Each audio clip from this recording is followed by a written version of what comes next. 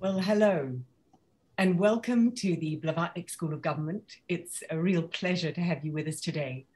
And I'm delighted to be hosting someone that many of us in the Blavatnik School know very well, Tan Sri Nazir Razak, who's been a transformational leadership fellow at the school on course, thinking about how to make a better Malaysia and what other countries can learn from that, but also a member of our International Advisory Board.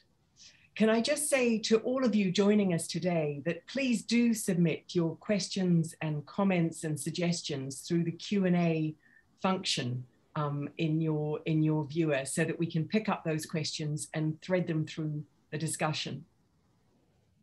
Tan Sri Nazir Razak, the man who took one of Malaysia's smaller banks and made it into one of the largest in the region, a man who's a restless but careful, considered builder of institutions, someone who deeply, deeply cares about his country. Every page of this truly great read tells you about that.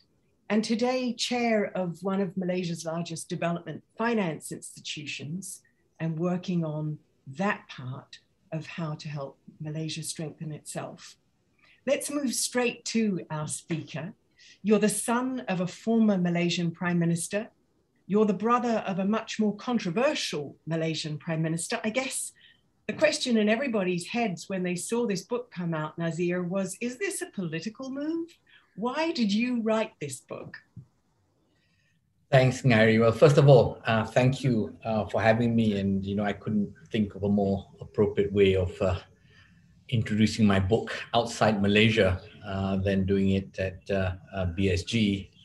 As you know, I spent a year doing my fellowship and writing the book as well. I remember being on my third floor room with my friend Charles Ledbetter and brainstorming all the ideas behind this book. And of course, section 5, which was all about the future of Malaysia from my perspective, was really drawn from the work I did on the Transformational Leadership Fellowship that I did with the school. It started really, the whole book idea started because I felt that, sad that my father never wrote his memoirs or never had a chance to write his memoirs. He died at the age of 53, at the height of his power and busyness. So he never got the chance to put it down on paper. And it's such an important medium for future generations to become better, to be able to read about the past. And so it's always been in my mind that if I get the chance and if I, could write something interesting, I would. And so towards the end of my CIMB career, I was thinking of writing this book. And then when I retired, I realized that I would end up writing a book that nobody would probably read, apart from a few CIMB alumni. So it was kind of on the shelf. Then, of course, the past few years, things accelerated with the fall in government. The Malaysian, the Barisan Nasional government fell for the first time in 61 years. And of course, there was the whole 1MDB scandal and everything around those events. So then I got together with Charles and a few others and sort of brainstormed, do we really have a good story to tell? Can we write it in a way that people will want to read? And that's when, sort of middle of 2019, we said, yes, we can. And I started writing in earnest at that point. And, after a couple of years, we got to launch the book. And of course, some people have brought up the issue of you launching a political career, but absolutely not, because if you read the book, it clearly is, almost a declaration that I don't want to go into politics. I want to contribute to changing politics in the country, because I think that's what the country needs most. And Nazir, you mentioned the 1MDB scandal, and you were early out of the blocks, both privately and publicly in Malaysia, saying, look, is this what Malaysia needs? Is there something wrong with this sovereign wealth fund that's being created? But how hard was it writing about that, knowing that the Prime Minister at the time was your older brother? How do you go about that? How do you balance these loyalties to your family and to your country? Well, I think, it's hard, firstly, but two, the book is all about these tensions between that I faced between loyalty to my brother, but also loyalty to my understanding of my late father's legacy. So the first section of the book is about the Tun Razak legacy, and my view that there are two parts of his legacy: the tangible and the intangibles. The tangible being the institutions and policies, and the intangibles being his values and his methods.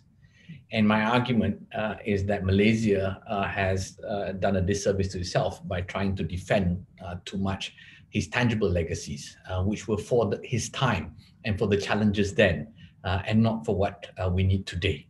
What we should focus on is his values and his methods. And as I distill those, I felt that, to honor those values and his methods, I had to basically step up and say that, there's something wrong with 1MDB, even though it was awkward, to say the least, for my brother.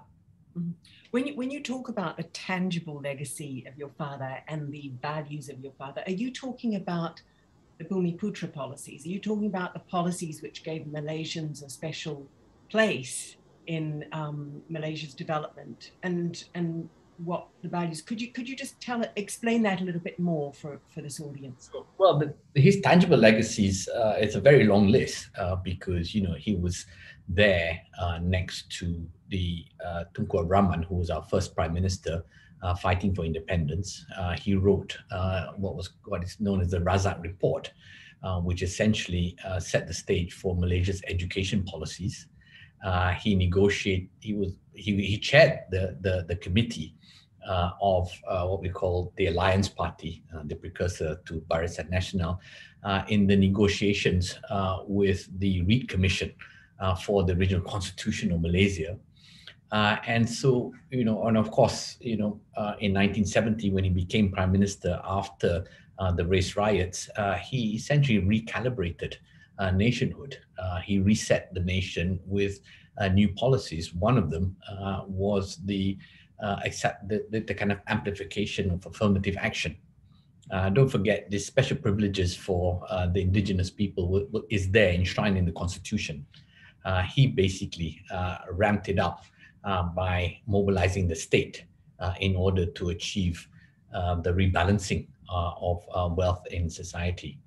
And there were also other elements of that recalibration, including the formation of a grand coalition government, as well as the launch of national principles, a very public document about what it means to be Malaysian in terms of racial unity and so on and so forth. So that whole package was very much what happened in the kind of 1970. So I describe him as the master builder of the nation because he did so much. And in 1970, he did so much to kind of design Malaysia 1.0 when we had independence.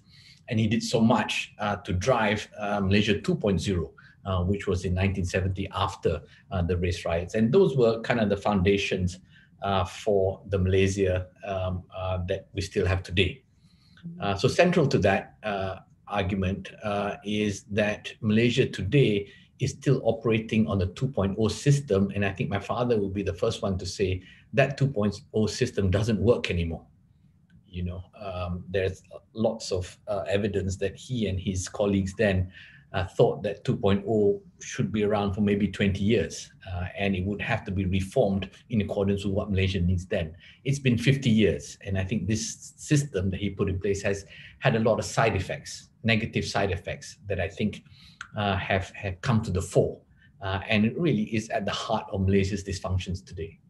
And Nazir, tell us about what Malaysia 3.0 looks like for you. Your book ends with Malaysia Renewed, but tell us what give us a snapshot of your vision of what Malaysia needs to move towards the 3.0. Well, I gave a short, I think 4 or 5 pager that I call Malaysia Renewed, a kind of very positive vision of, outward looking, inclusive Malaysia, and one, where our young are multilingual and our young are embracing 4.0 and so on and so forth. But I think, Ngaire, what's more important is the path I envisage to the future. And it is a future that I think that needs to be designed in a very methodical way. And this is where, the work I did at BSG is all about embracing deliberative democracy as the path to that future. I mean, I can say what I would like Malaysia to be, but, it's not up to me. I think we need to get the good, what I like to say, the good, the great, and the ordinary Malaysians together to deliberate what future they want and the path to that future. And here, I'm pushing this idea of embracing deliberative democracy. And how do you stop that being a majoritarian view? So how do we, in a time when, what's changed since your father's times, and changed very sharply in the last few years in every country of the world, is a rise of a very, very powerful identity politics. And Malaysia, of course, is caught in the spiral of that, with politicians that used to promote a kind of cohesive all-nation Malaysia becoming quite virulently kind of, identity-driven in their politics. So if Malaysia's to shift to a deliberative democracy, how do you balance the minorities that you want to give voice to? Well, I think this is a process of redesigning a system. Our problem today is majoritarianism is growing by the day. And you see this great shift over the past 10, 20 years driven by identity, which is race and religion. So that's a very toxic mix. And I think that we need to sit down and deliberate what kind of an inclusive society we want to be going forwards. And I think, looking at the literature on the deliberative process, it really excites me. One is in 1970, when my father, ironically, when they came up with affirmative action, it was through a deliberative process. They genuinely believed that affirmative action was needed to create the foundations of national unity. Because at that time, the Malays, who were, sort of 60% of the population, owned 2% of wealth. It was not sustainable. So mobilize the state, rebalance wealth, and in a way that Malays had a bigger share of growth. Rather than taking from non-Malays, it was giving Malays a bigger share of growth. That was the policy design. And the implementation of affirmative action, then many of my father's senior officers were actually non-Malays. They truly believed that you needed to do this rebalancing before you can talk seriously about integration and creating a Malaysian race, as opposed to being Malays, Chinese, or Indians first. We are Malaysians first. That was the plan.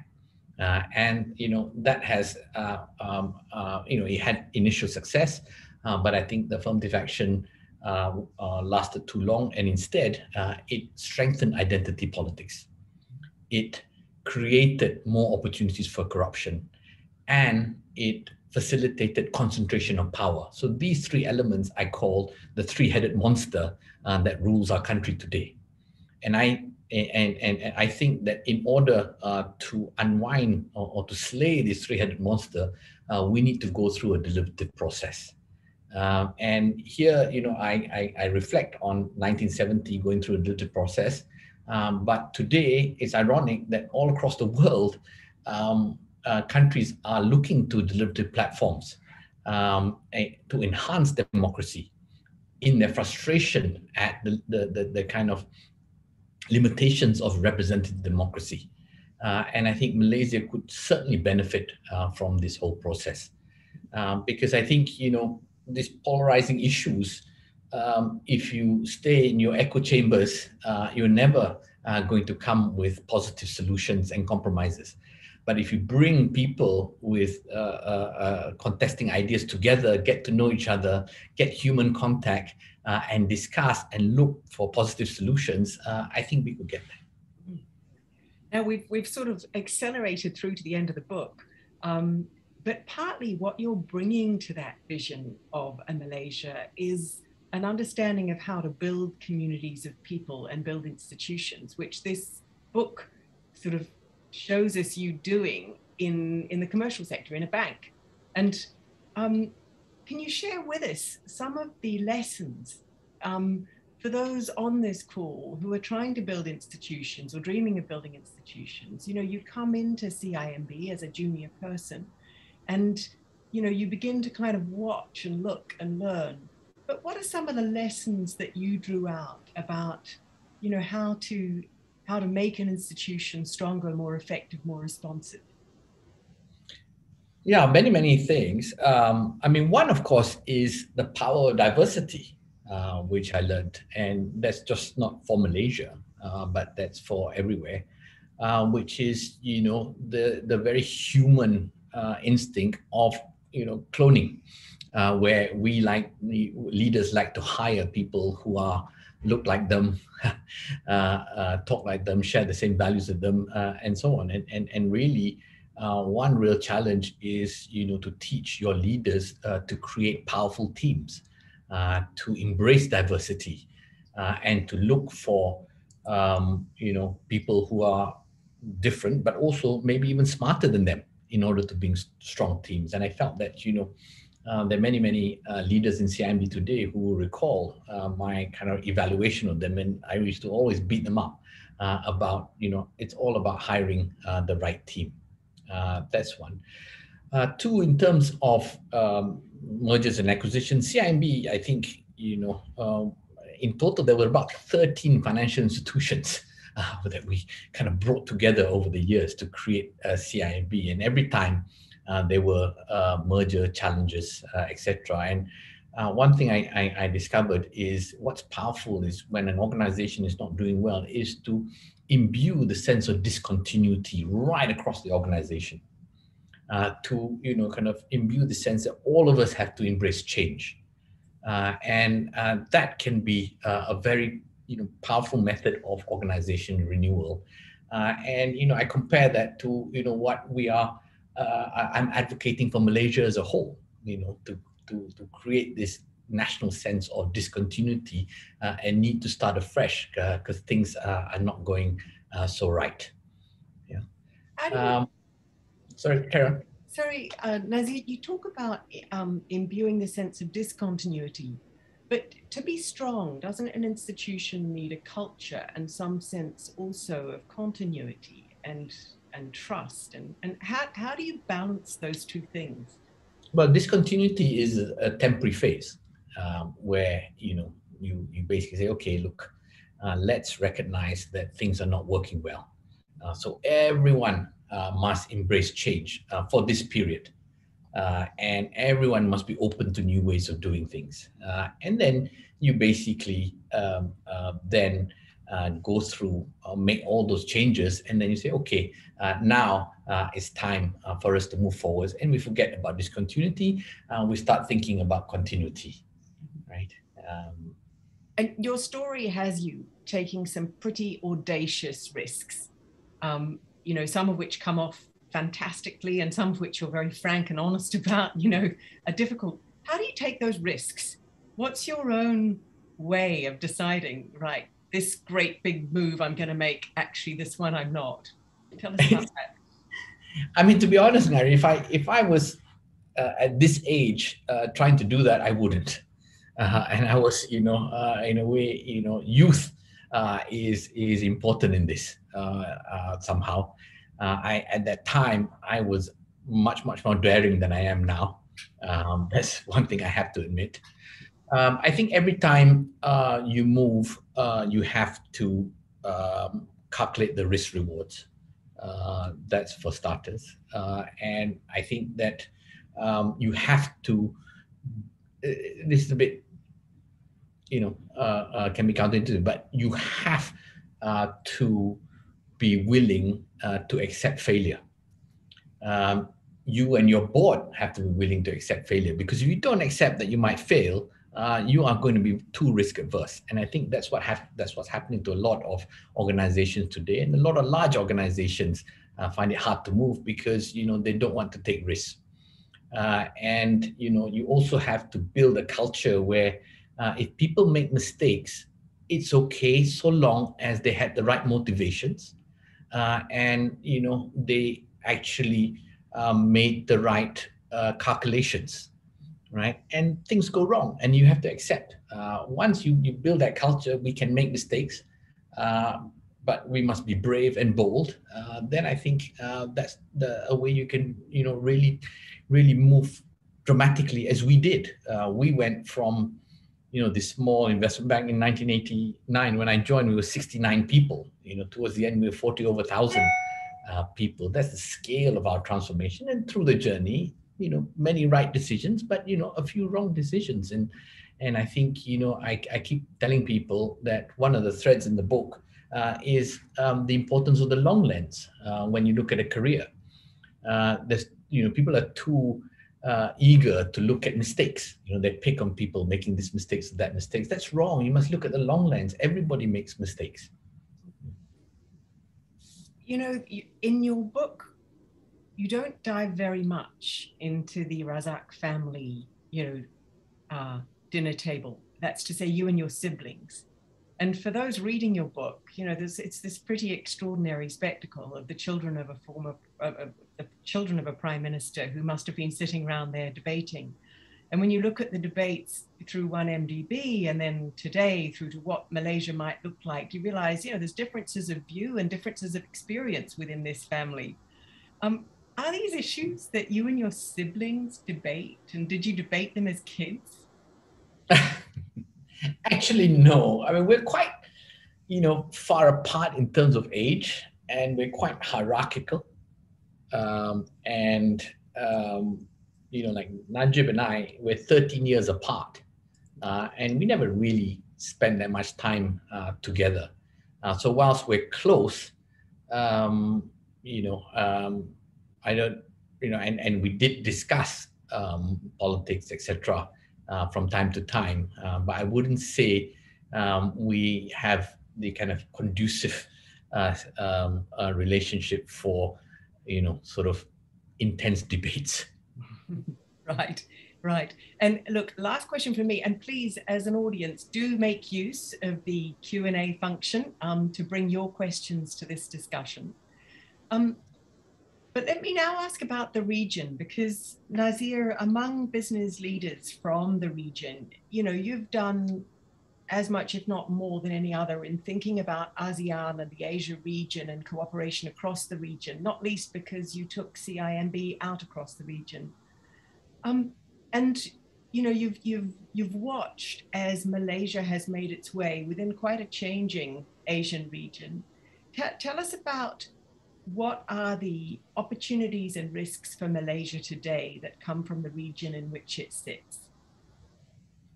Well, I think, my ASEAN experience was tough because we embraced the whole notion of an ASEAN economic community in 2007, and we decided to, try and, be the trailblazer in building a regional company. We built this truly regional organization, but then all the promises in terms of liberalization of cross-border movement of people, capital, and all that never quite came through. ASEAN launched its ASEAN Economic Community on schedule, more or less, at the end of 2015, but it didn't look like the single production base with free movement of people that was promised at all. But I think Malaysia still needs to push and encourage the integration of the regional economy. We are one of the smaller economies of the region in terms of population, and I think that in many respects our one of the key ways of attracting investment to Malaysia is the ability for companies to then access the ASEAN market. And that's something we need to do in collaboration with, other smaller ASEAN economies. I think that cross-border investment can be very lucrative, and Malaysian companies do very well because of our second nature of being very diverse, and therefore we need to build on economic integration so that we can have greater access to other markets in the region as well. So, I'm very much in favor of Malaysia pushing ahead with regional integration. Thank you, Nazir. Look, I'm going to bring in some questions from others. And the first is from Maya Tudor, who is, as you know, a professor here at the Blavatnik School of Government. Maya, come in and ask your own question. Great. Thank you. And Nazir, I'm very much looking forward to reading the book. I haven't yet, I must confess, so that's coming. So my question is for people who don't know Malaysia as well as you do, but who can learn from Malaysia's experience of grappling with identity politics, and an identity politics that all societies as they diversify are grappling with. And, Malaysia's diversity and ethnic diversity doesn't need to be a liability, so long as that identity, those ethnic diversity, can be subsumed within a more encompassing Malaysian identity. And so my question to you is, if you have specific and concrete ideas about how you create that inclusive identity, if there are particular symbols, particular stories in Malaysian history that can serve as the basis for a kind of encompassing identity, which doesn't reject in a kind of zero-sum way ethnic diversity, but allows it to be included within a more encompassing identity that can also be harnessed. Thank you. Sure. I mean, I think one has to be honest about history, and unfortunately, fortunately there are some stories, but in the main, under colonialism, we were pretty much kept separate, the three races, and that was part of our problem at the time of independence, trying to integrate three communities or races that actually were kept very, very separate, and even in terms of where we live, but also in terms of the work we did. And then you had the situation where the Chinese own large tracts of the economy, and the Malays were generally in the administrative service. And many of the Indians were basically, in professional services or plantation workers. So trying to integrate that and to create stories around that, I think there's limited power. But I think that we can actually create positive stories in terms of situations where Malays, Chinese, Indians have actually come together to create powerful teams. We had a movie a few years ago called Ola Bola, where Malaysia qualified for the Olympics in football, and the team then was very multi-ethnic, and the whole movie talked about the power of that diversity. And if you look at CIMB, it was, I would say CIMB became very successful because we were able to bring the best of the various ethnic groups and people used to joke that CIMB actually stands for Chinese Indian Malay Bank. And I was very proud when people used to call CIMB that. Although, as you can imagine, therefore, the Malay nationalists, many of them didn't like what I was doing. Yeah, they felt that, why are you making this bank so multi-ethnic when, this is, owned by the government, so therefore it has to be more of a Malay bank. And as I said, I used to fight this whole notion of, tribalism or hiring people of the same race and so on and so forth. So I think, and it's not just CIMB, there are companies like AirAsia and so on. Of course, people, it's difficult to say airlines are doing well now, but there was a time when, they built a tremendous brand by being truly multi-ethnic. So I think on the corporate side, there are a lot of these examples. So sports, companies, businesses, but also I think in arts and culture, I think there are stories that we can build up. And I agree with you, Maya. In order to create the sense of nationhood, we need to relook at the narrative. And unfortunately, religion is playing its part now in kind of shifting the narratives, and we need to regain that hold on the stories that make up what Malaysia truly is. Thank you, Nazir. I'm now going to give you two questions in a cluster. So one is from a guest online, Fadi Amin, who writes, I'm a Malaysian and it's easy to feel really discouraged about what's happening in Malaysia since 1MDB.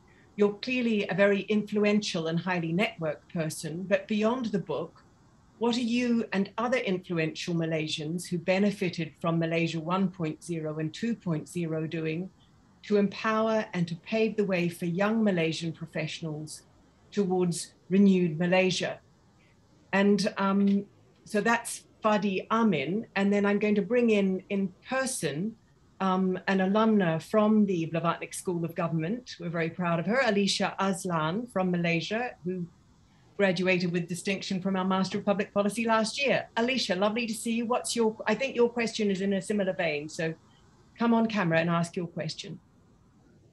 Thank you so much, Ngaire. And yeah, I apologize for the similar type question, but I mean, it's along the same vein because, I really do agree with you that I think emboldening the youth of Malaysia is what's needed. I mean, I'd add on to that. I think actually also emboldening women. I think Malaysia needs a lot more female politicians actually to think about enacting change, getting different points of view, things of that nature. But, it's been 3 years since the fall of BN, and the current situation in Malaysia is, I think, it seems regressing back to its pre-1MDB status, so BN is back in power. Corruption is rampant, like Azim Baki scandal. And more distressingly, there's been no accountability really for the people responsible for 1MDB. In some, I think the Malaysian youth, people my age, I'm back in Malaysia now, but I feel like we're losing hope again. Not many people want to take action. They're just like, oh, it's back to what it was, right? So how exactly do you think, or what sort of specific messaging should we use to inspire the youth of Malaysia to enact change? Thanks, Alicia. Thank you. Nazir, hope for the youth. Well, I think certainly don't give up. I think certainly, we've only just allowed the youth to vote. We've just passed legislation for 18 to be the new threshold for voting. So the dynamics at the next general election will be quite different, and political parties and politicians will have to take certainly more note about the youth going forwards. And I think that to both questions is this, that me and my friends are trying our level best to contribute. And people have called me and said, if you really want to contribute, go into politics, etc. But that's precisely what I shouldn't be doing. As I said at the beginning, what I want to do is try and change politics, and that's why, at the end in November, I wrote to the King about this idea of setting up this Better Malaysia Assembly. Introducing deliberative democracy, because I think this is the way forward. And if it's left to me, I would certainly want to populate the assembly with lots of youth. I mean, the future is for you guys, and I think that we cannot leave structural change, long-term issues to Parliament, to politicians, to partisan politics. We can't. They just cannot compute some of these issues, and when they debate, it's very, very hostile. And Ngaire and Maya will remember I took 25 quite diverse Malaysians to Oxford in 2016, and we basically said, look, leave behind your political affiliations. Let's just talk about how to build a better Malaysia. And it was quite interesting because I was looking around the room. I said, these guys, if they were in parliament, they'll be shouting at each other, right? And not getting anywhere. But in a room where we just put our affiliations aside and we just focus on issues and what are the best answers or the best compromises for the future of the country, we really got somewhere. And I really am a big believer in this diluted democracy for Malaysia. I just need to get it done. And I need the parliament, I need the politicians to back me or to back us to set up this assembly. And I hope that the youth will also do. I mean, Syed Saddiq, who leads the youth party, the new youth party of Malaysia, has stepped forward and made very public his support for the Better Malaysia Assembly. So has the Democratic Action Party leader Lim Kit Siang. So we are slowly getting more support from the politicians, but some of them have come up and said, "Look, what are we, redundant? Why do we need this other assembly? Because this is our job. Why are you taking our job?" So this is something we need to get over. And meanwhile, on your question about women and youth, I mean, I've actually publicly made a proposition that every board in Malaysia should have a seat for the youth. We already encourage boards to be at least 30% female. Why not also say there are seats for youth? Because I think given the gap between generations today, why not every board have a young person? And I think that's something I also want to pursue, and I believe is going to be in Muda's manifesto as well going forwards. And Nazir, SK Kaur, thank you for that answer. SK Kaur asks in a sort of follow-on from that, how would you position the Better Malaysia Assembly vis-a-vis the existing institutions like Parliament, the existing political parties, the government and the monarchy? Yeah, I mean, I think, I just wrote an article this weekend. It's in The Edge for those of you who have access to it, The Edge Reuters magazine, and basically explaining that the early criticism of the Better Malaysia was about elitism, was about undermining democracy, and about monarchy overreach, and so on. And I really think people were just instinctively hostile to something that looked very radical. If they actually read the letter we sent, and SK, you also signed the letter. We wrote this letter to the king. It was very clear that this is about enhancing our democracy. Whatever is deliberated and recommended by this assembly would have to go through Parliament for implementation, and that this assembly cannot be set up by the monarchy. It has to be set up by all the institutions together. So, I think that, I really hope that once people are very clear that we're not trying to undermine everybody, all we're trying to do is get better ideas for a better Malaysia, then people will be more and more open to this. Thank you, Nazir. I'd like to bring in Tony Cole, another Transformational Leadership Fellow alum from the Blavatnik School. Tony, your question. Hello, Nazir. Thank you, Ngaire. So Nazir, I used to run a business in the energy space and transited into politics. But I do remember that I got a lot of flack saying that business should not fraternize with politics. And so my question to you is, do you think big business like the one you've run should have absolutely nothing to do with politics and just focus on business and let politicians focus on politics? Or do you see benefit in big business and politics working together for a better Malaysia, better society? No, I think there are positive ways that businesses can work with the government. I think there's a distinction between government and politicians here. I think what we don't want is politicians to use businesses. But I think to the extent that government collaborates with business to do good things for the nation, I'm all for it. I think in Malaysia, I have said in public that my problem with Malaysia is we don't have an economy. We only have a political economy. And the link between politics and business is so deep that, that is actually part of the reason why the system is so hesitant to reform. Is it fair to call it crony capitalism? Well, I think, there is an element of that, but I think, it depends how you define crony capitalism.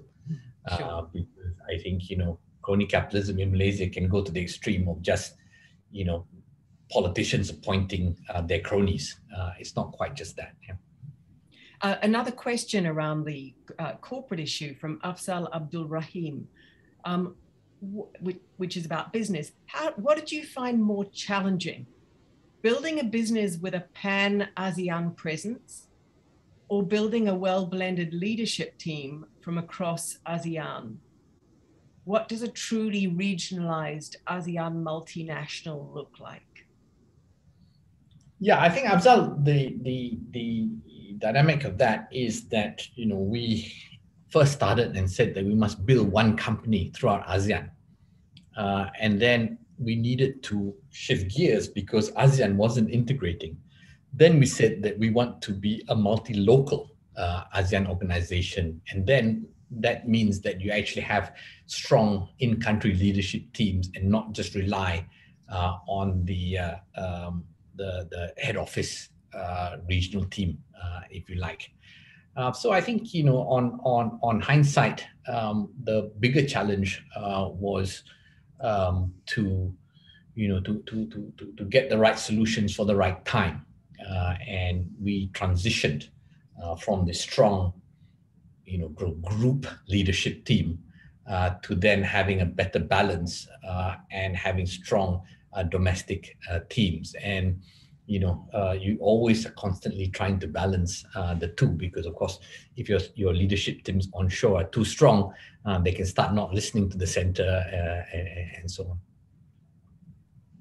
Great, and on the issue of diversity, we've got a couple of questions here. I'm going to put them together. So Janet Powell asks, Nazir, thanks for your great insights. How do you balance meritocracy with affirmative action in the deliberative democracy assembly? Modern meritocracy, which is to some extent entangled with elitism, could stoke resentment and hostility and justify identity politics in many countries. So how can deliberative democracy help to widen the criteria for people to succeed and move up the socioeconomic ladder? And then, so there's that issue of how you do it. And then there's a related question by Vijaya Tarzani Batmana, who asks, Malaysia has yet to embrace its diversity to its full extent. The Bumiputra affirmative action policies are still perceived to be synonymous with Malay affirmative policies. We still label races Indian and Chinese and actually ethnic names are not known.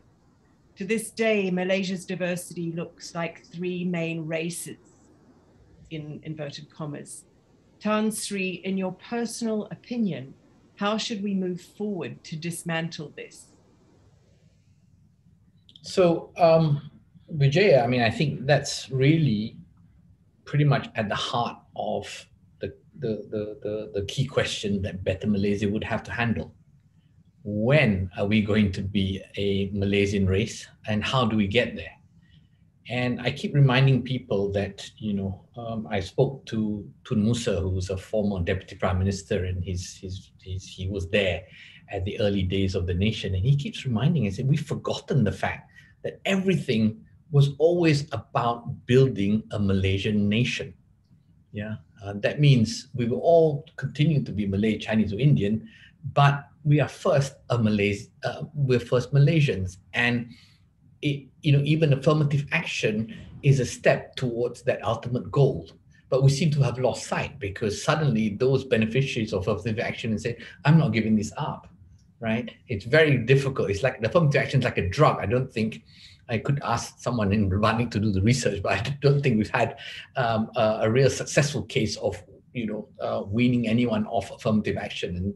And so we need to have serious conversations of how we evolve this whether you could say, okay, by 2030 or 2050, that's when we end affirmative action by race or whatever it is. There needs to be a plan and there needs to be a time frame so that we can actually build this Malaysian nation. And to Janet, Janet, I totally agree with you that one needs to balance meritocracy. I think, there's been this shift even in much of the academic literature about, shift away from pure meritocracy and in the limits of meritocracy and the downside of people feeling that, they're so great because they got there based on just on merit. And I think, policies that one needs to deliberate in this Better Malaysia would have to also address the issue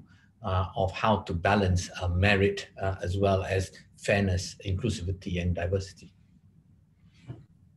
Thanks, Nazir. Writing a personal history is difficult.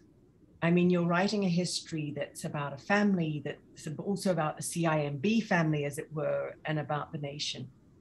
And most people find that when they write such a history, other people are terribly annoyed because we each remember our family history differently, our business history differently. People feel they've been, missed out or neglected or wrongly criticized, etc. And it's in that context, I think, that Abdul Wahid Omar asks his question.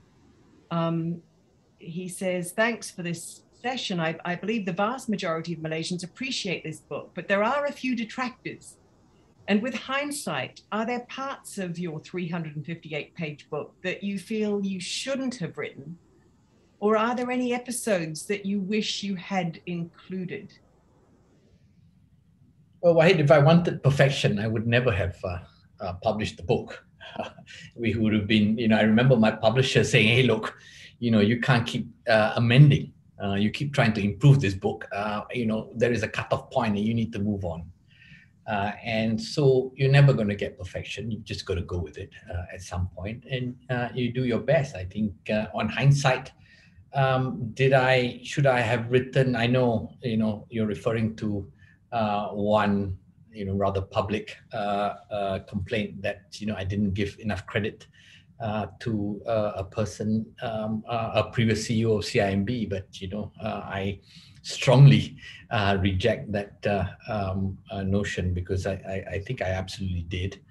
And beyond that, I was just a bit sad that I couldn't include a lot of other people. I remember, people who have stood by me 20, 30 years in CIMB, I couldn't include their name. Because when you write a book, the other thing that's important is you got to write it in a way that people want to read. Because if you keep thinking, I have to just include all these names, I have to get, I have to be fair to this person and that person, I think you run the risk of losing the reader. And then if people don't read your book, then you never get your message across. Yes, I think that's right. When people ask me to read the draft of their autobiography, I always take a deep breath before agreeing. In the case of this book, What's in a Name, it was actually a real pleasure. But I can think of others where several thousand pages were delivered to me, and mostly they were attempts to name check everybody that might possibly take offense. And it doesn't make for a very readable book. Nazir, a question from Pauline Young. What's your advice to young people on this call? She writes, there are those who say strategic patience is necessary for aspiring leaders to avoid making mistakes. What's your advice? Strategic patience, I think my advice is, as I said earlier, is, dare to make mistakes. Because if you don't dare to make mistakes, then you'll never take enough risk, I think. And, I remember sometimes, when, bankers would come to me and say, no, we didn't have any bad loans this year. Then I'd say, well, you probably didn't take enough risk.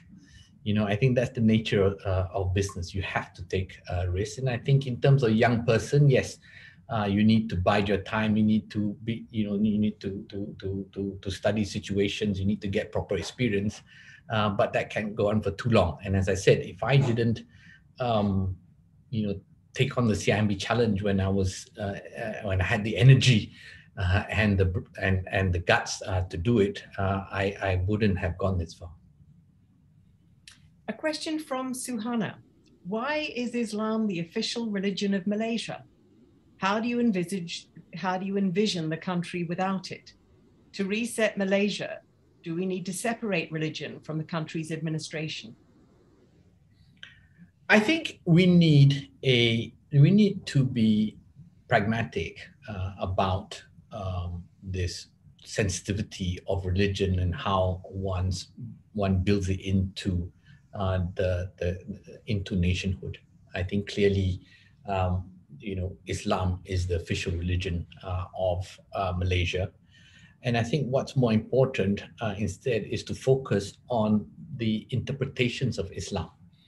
And here I've been very supportive of a movement by the Association of Islamic Youth, where they are promoting what they called cosmopolitan Islam, where they look back into the interpretation of Islam pre-colonial days, when Malacca was, the center of the region, and where Islam was moderate, inclusive, engaging, and so on. And if you look at Islam that ruled Spain for 800 years and so on, I refuse to believe that there is an interpretation of Islam that can underpin a inclusive, moderate Malaysia. And then, Nazir, there's a cluster of questions from Kamal Badawi, from SK Core, and from Fadila Abdul Rahman, which are around to really realize this deliberative democracy, Malaysia 3.0, 4.0. What are the key levers, to use Fadila's language, what are the key levers that need to be played? Who are the key players you need to involve? Who are the, or the other questions, who are the people that are going to oppose this, and who are the people you need to really support it to make this happen? Well, I think in the end, I truly believe that this assembly will one day happen. The issue is that will we wait till things crash before it happens? That's typically how these assemblies are actually formed. If you look at what happened in Indonesia, in South Africa and so on, in the end, you have these deliberative platforms when things have totally crashed. And that's what happened to us in 1969. So the challenge now is we're saying that, looking at the trajectory, we're going to get into, this is a nation that is, in decline, and we need to arrest that decline, and this is the way to do it. But in order to really make it effective, I need the support of all institutions. With the letter, I'm starting with the monarchy. And I think I'm hoping the monarchy will just say that this is a great idea. Why don't you work with the executive and parliament to make it happen? And that's our next step, which is to hopefully get the support of the monarchy, which I think is an institution that thinks very long term, to say, move forwards. And then one needs to engage the government and parliament to convince them that this is the way forwards. And of course, if that, and they're reluctant, there are already a few political parties that, are willing to bring this deliberative platform into their manifestos. And then one needs to wait till the next general election in the next 18 months, probably, where, hopefully the public will vote in a party that supports deliberative democracy. Thank you, Nazir. With just 2 minutes left, let's come right back full circle to the title of the book. What's in a name? What is in a name for you? What is in the name Razak for you? Well, I think, I wanted to find out what's in that name. And I'm delighted that I went through that whole process. And I think, I understood my father better and understand myself better. A name to me, in the end of the day, is a brand. We all get branded in some way, and it's about, navigating, the effects of that brand in terms of expectations, in terms of, good and bad impressions, etc. We have to navigate that brand, and then we have to preserve it in the best possible way to then hand it over to the next generation. That's how I look at a name. Yes, I'm not sure if I would describe what you're doing as preserving it. I would say you're reinventing and reinvigorating it, but there we go. Tun Sri Nazir Razak, thank you so much today. And let me just finish by encouraging you all to buy this fantastic book, What's in a Name. Why do I say it's fantastic? Because it's so readable. You actually start reading it and you keep reading it. It doesn't become, a work. It becomes a complete pleasure. So Nazir, what a pleasure to talk with your book about you. And thank you all for participating in this discussion and for posing such terrific questions to our questioner. Thank you from all of us here at the Blavatnik School of Government. And thank you to Nazir Razak.